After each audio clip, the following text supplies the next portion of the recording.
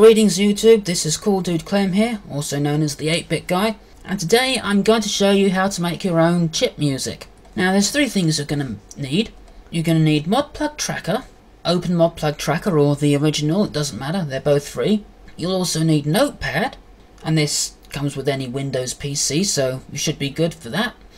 And Ace of Wav. Now Ace of Wav isn't free, but you can get the demo version, which is what I'm going to use. So this is all completely free. So let's get started. Firstly, I'm going to show you how to make sounds with just Ace of Wav alone. Now in the synthesis tab, you've got 5 little things here. You've got draw wave, additive synth, analog synth, FM synth, and car plus strong. If you want to make simple chip sounds, go into analog synth and right click it so you get the settings. Now it's always best to select mono, 16 bits, 44 kilohertz. You can select 8 bits if you want, but 16 bits gives you a clearer sound. And this is the analog synth. You've got 2 oscillators. Now we're just going to use oscillator 1, so I've turned the mix all the way over to oscillator 1. I've put the gain to 50 because these do come out pretty loud, so best to limit the gain to 0.50. Now I've got sine wave selected, so if I click OK, there is a sine wave. It doesn't really look like a sine wave because it's zoomed out quite a lot, but if I zoom it in a bit, oh, wrong zoom, I selected a vertical zoom, I meant to select horizontal zoom. You can see that there is a perfect sine wave. Now we can play that, and there it is, perfect sine wave. You can also make square waves and sawtooth waves and things like that with this. So I'm going to select square wave. Now if you want to select whatever note you want it to play, you can do it on this little piano thing here. You can also select whether you want it twice as high or twice as low, or you could simply type in the frequency you want it to play in there. So I'm just going to click OK, and there is the square wave.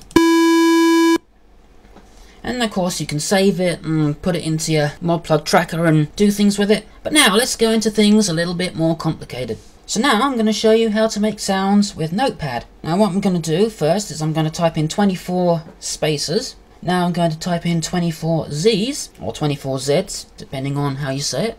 Now I'm going to save this as square. So I'll just type in.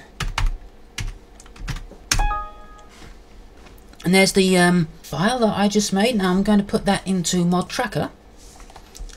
So open up the samples window. And drag that into there. Now it'll bring up this little unknown file type thing. So just leave it as 8-bit unsigned mono. And there is the text file put into Modplug Tracker. Now if I set this as the loop and play it, you can hear that that is a perfect square wave. So now you know how to make a square wave sound with Notepad. Now I'm going to replace some of these Z's with spaces and see what else we get. Okay, so this has got 12 more spaces and 12 less Z's. So I'm going to save that now as square 2. Now I'm going to bring it into Modplug Tracker. So bring up my documents and then just drag it in. Again, leave those as they are. And there it is. Now I'm going to set that as the loop. Make sure loop is turned on. And let's hear what this sounds like. Now that's alright, but there is one little problem. As you may have noticed, these are not centered. It should be sitting on the center line, which is here, and as you can see, it is way below down here. So we need to do something about that. And that's pretty easy to fix. Simply save it as a WAV file in Modplug Tracker. And this is where Ace of Wav comes into this. So you load up Ace of Wav, which I've already got it loaded. Select the Amplitude tab. Then we can bring in the file. There it is, square 2. And there it is in Ace of Wav. Now just right click on Offset. Make sure Center Extremer is selected. And it's now put that wave onto the center line. So you can then save it. And clear it out of Ace of Wav and load it back into Modplug Tracker. And as you can see, it's now perfectly centered. And then you can maximize it and do what you want with it. Of course, it's not just square waves you're limited to. You can do any kind of waveform you want with this. If you want to make a sawtooth wave, type in this, 2 of each letter going from A to Z, then save. Now I'm going to save that as saw. I'm going to put that into Modplug Tracker.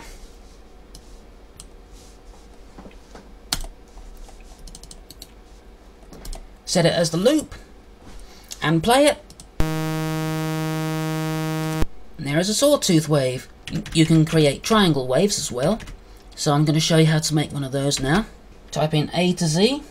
Now when you've typed in that, you type in Y to A. Now one thing that I haven't mentioned, which I think I should mention, is you don't want to press return or enter at the end, because if you do, it will mess up the waveform. Now I'm going to save this as bad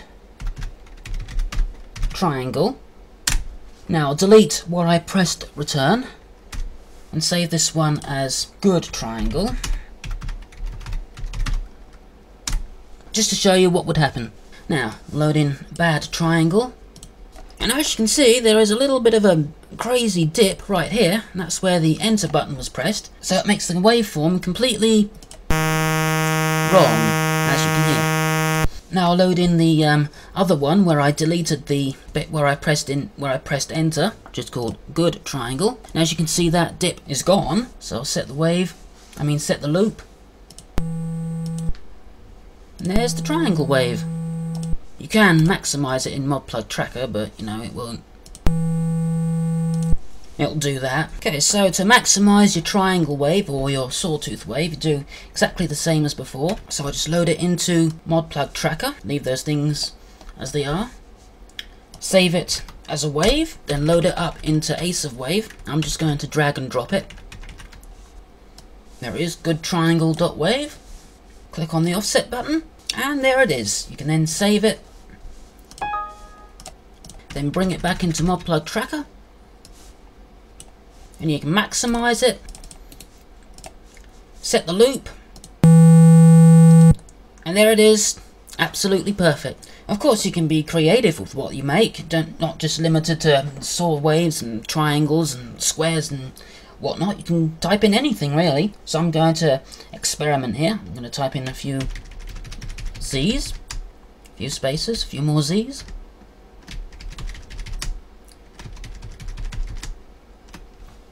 Okay, so some Z's and some spaces. Now I'm going to save that. I don't know what kind of a sound that's going to make, so I'm just going to put in dunno for now. Now let's put that into Modplug Tracker and see what it sounds like. Now I'll set it as loop. Let's hear what it sounds like.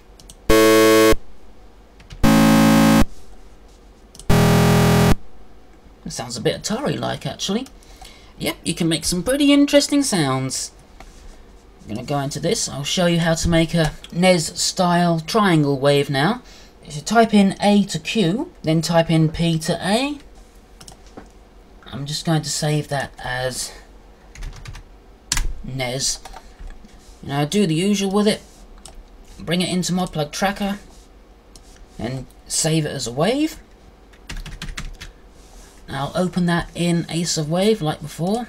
I'm just going to drag and drop it because it's quicker than hunting for it. Of course, center it, resave it, or better clear it out of Ace of Wav or it won't load into Modplug Tracker. So there's the new, the fixed file. Now I'm just going to maximize that,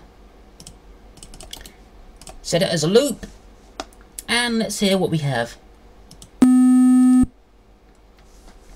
Okay, let's play it low.